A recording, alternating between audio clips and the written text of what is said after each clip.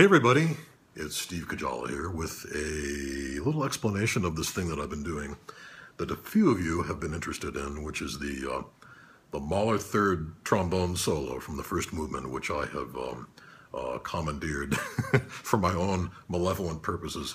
I've been playing around with the solo for over 20 years now and turning it into a bunch of flute exercises, which I find very useful for warming up and ear training and all that kind of stuff. So some of you have already seen the clip that Alex took of me when we were doing the Moana movie at the Warner Brothers a couple of days ago. So why play a trombone solo on the flute? Well, I'll explain that in a minute, but let me first play the solo for you in its original key. I'm not going to write it out for you. Use your ear. It starts on a D. That's all I'm going to tell you.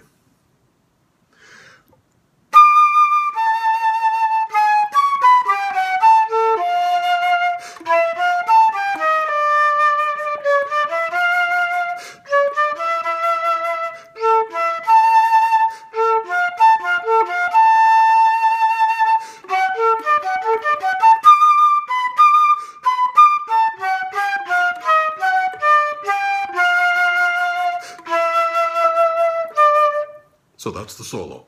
And where that occurs in the first movement, it's really a concerto for trombone and orchestra, that first movement of the Third Symphony. It's a 35-minute movement. And the trombone is pretty much featured from almost the beginning to about where I just played, which is the 9.5-minute mark.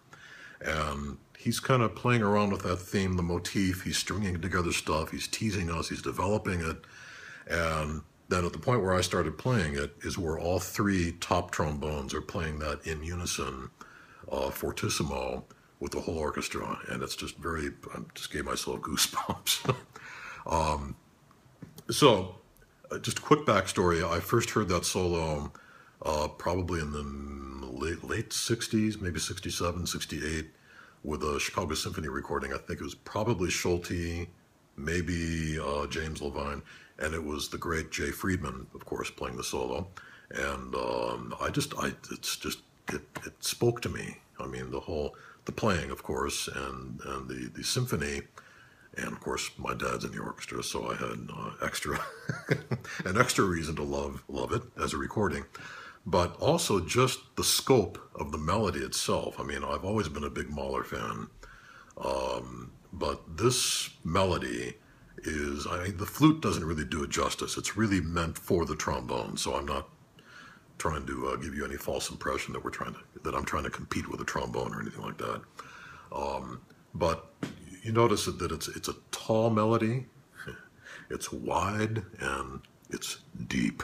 So it's just got a great compass to it. So what I did is I just started messing around with this thing. I learned it by listening to the record and picking out the notes. I was in high school, so I was already into jazz, into rock, playing guitar, and using my ears a lot.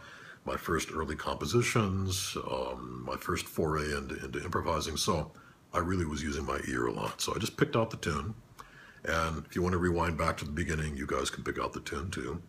And then I realized that if I started transposing this melody, this solo, into all 12 keys, that I could probably find some benefit from that. So we start in D, the original key, and what I do is near the end of the solo, I deviate from the written solo so that I can affect a transition into a modulation going beginning a half step lower, the whole solo a half step lower. Same thing again, same thing again, same thing again. So that sounds like this.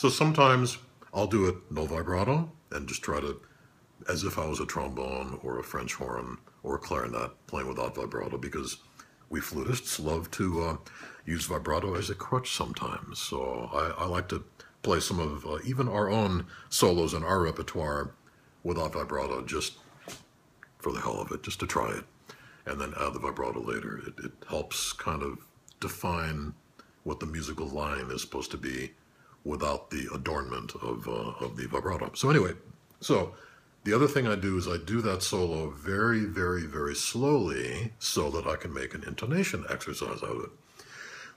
Because it's got every, the long version of the solo has every interval within the context of the entire statement of the melody. Every single interval is accounted for there.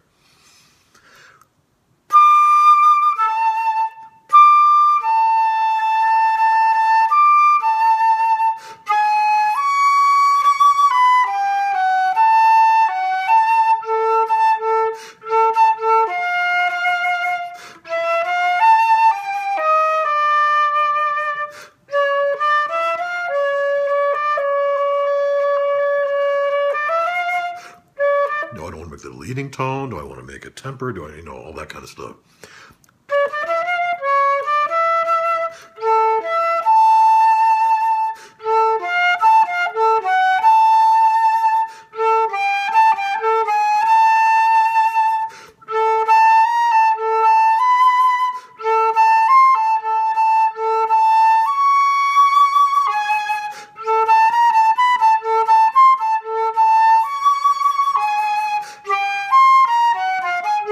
Etc., etc. So I go all the way down as far as I can on the flute, and then when I run out of rope, I start up high, usually on a high A.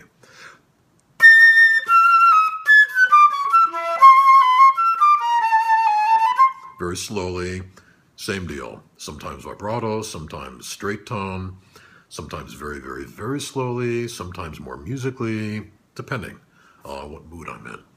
Then, the other video that you've probably seen is where I use a fingering exercise, which is comprised of the probably 2/3 of the solo, and then I just modulate to a half step lower, and that goes something like this.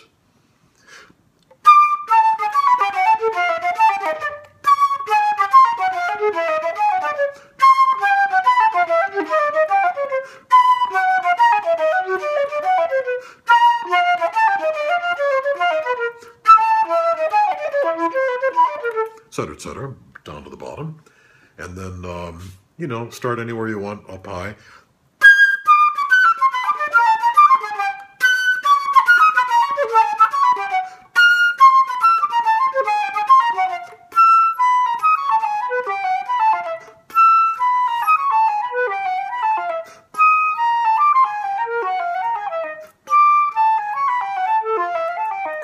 You can make it all legato, practice pianissimo, practice it loud, use different articulations, mix them up, mix and match.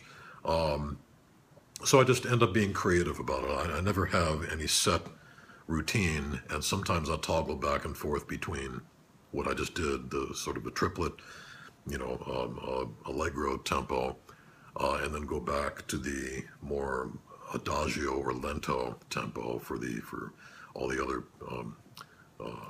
things that I do from that. And the totality of it is that, oops, low battery. The totality of it is that it's a great warm-up. So if I have a session that starts at 10 o'clock and I got to get my ass up at 5:30 in the morning because it takes 2 hours to get to the west side or whatever, I don't want to go to the studio and then be warming up for half an hour or an hour because it pisses people off. So I get up an extra half hour early, and before I have breakfast, I come down here in my living room and just go through those exercises, because the long version, the slow version of the Mahler solo is like a glorified long tone exercise, but it's musical. Instead of just playing the Moise or whatever, you're at least doing something musical, and you're waking up the lips, and then eventually you wake up the fingers, and then you're ready to roll. So that's the history of that, and you can take that for what it's worth. and have fun with it. Now, oh, I'm already gone 10 minutes here. So I'm going to post another video where I share some of the backstory of this between me and Alex Isles. So bye.